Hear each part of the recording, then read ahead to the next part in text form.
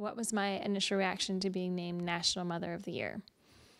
Well, I was shocked and surprised because over the course of the last few days leading up to the naming of the National Mother of the Year, I had the opportunity to meet an impressive group of women from around this country. So I was surprised that I was the one selected to represent them for the year, but honored.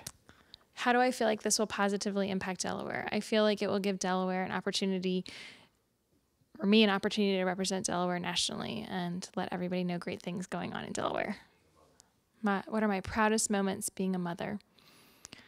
Well, I think it's important that you instill values in your children.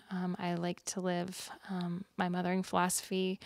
I was asked to explain it as a part of this program, and I explain it as there's two things that you give your children. One is roots and one is wings. And the idea is that the roots are what you equip your children with, their values, their belief system, the way they treat other people. And the wings is when they take those roots and then apply them to the world. And so my proudest moment is when I see my children loving and serving other people the way that we have encouraged them to do so at home. Well, what foundations or programs am I most passionate about? I am an active volunteer for the Greater Delaware Valley chapter of the National Multiple Sclerosis Society.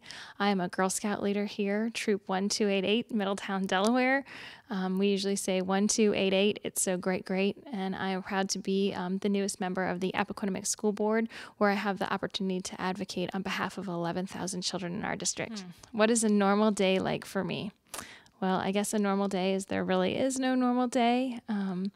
I try to spend my time and talents on different variety of things, but as long as I feel like I'm impacting people in our community, then it's a great day. In our family, we refer to ourselves as these four walls, and our family kind of motto is that these four walls need to be living beyond our four walls. So a normal day is if I'm impacting the community beyond my four walls.